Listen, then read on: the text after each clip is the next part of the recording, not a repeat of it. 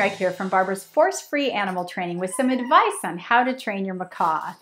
Everybody loves a well-trained, well-behaved, interactive companion parrot, and positive reinforcement training can really help you achieve that goal.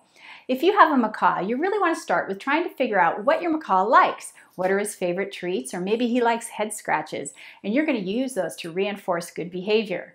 The first behavior I always start with is target training. This is just teaching your parrot to orient his beak towards something like a chopstick or your closed fist, because you can use this behavior to train other behaviors, including stepping up onto your hand, stepping onto a scale. You can also train cute things like turning around in a circle or giving you a wave. All these behaviors will help you develop a bond with your parrot based on trust, because you're never going to force him. You're always going to use positive reinforcement. Try these tips at home with your macaw.